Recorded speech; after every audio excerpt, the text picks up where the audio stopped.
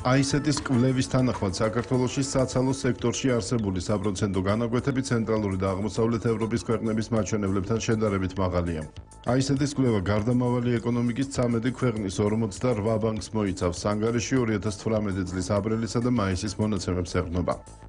სამოქალაქო სესხებს რაც შეეხება განხილული ქვეყნებიდან 13 ქვეყანა განვიხილეთ ჩვენ ვიმყოფებით სადღაც შუაში ან შუადურ პოზიცია გვიჭირავს რაც ნიშნავს იმას რომ ჩვენთან საპროცენტო განაკვეთები უფრო დაბალი არის ვიდრე ჩვენს მეზობელ ქვეყნებში მაგალითად სომხეთში, აზერბაიჯანში, რუსეთში, ასევე ესეთეს სხვა ქვეყნებში როგორც არის უკრაინა და ყაზახეთი, მაგრამ აღემატება ცენტრალური ევროპის ქვეყნებს დაუშვათ ანუ ჩეხეთის და ხორვატიის შემთხვევაში ანუ მნიშვნელოვნად აღემატება ამ ქვეყნებში არსებულ საპროცენტო განაკვეთებს. ეხება იპოთეკურ სესხებს, აქ სამწუხაროდ 7 ქვეყნიდან, რომელიც იყო განხილული ამ სასესხო პროდუქტზე, ჩვენ ვიმყოფებით ბოლო ადგილას. საზოგადოება და ბანკების ეკონომიკური ანალიტიკოსის განმარტებით საქართველოში საპროცენტო განაკვეთის მოცულობაზე გავლენას რამდენიმე ფაქტორი ახდენს, მათ შორის მნიშვნელოვანია სესხის ამოღების საკმაოდ მაღალი რისკი.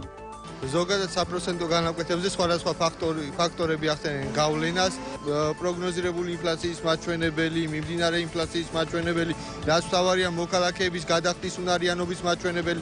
მაშინ, როდესაც სტატისტიკურად დაუშვათ მაღალია მოქალაქეების მიერ ვერ გადახდილი ვალდებულებების რაოდენობა, რა თქმა უნდა, იქ საუბარი რომ დაბალ საპროცენტო განაკვეთში გაიცეს სესხები, ცოტა რთულია, ვინაიდან ამ შემთხვევაში გათვალისწინებულია, რომ მოქალაქემ შეიძლება ვერ დააბრუნოს სესხი. საქართველოში ვადაგადაცილებული სესხების რაოდენობის მაჩვენებელი საბანკო სექტორში დაახლოებით 5%-ია, ხოლო არასაბანკო სექტორში ეს მონაცემები 25%-ს აღემატება.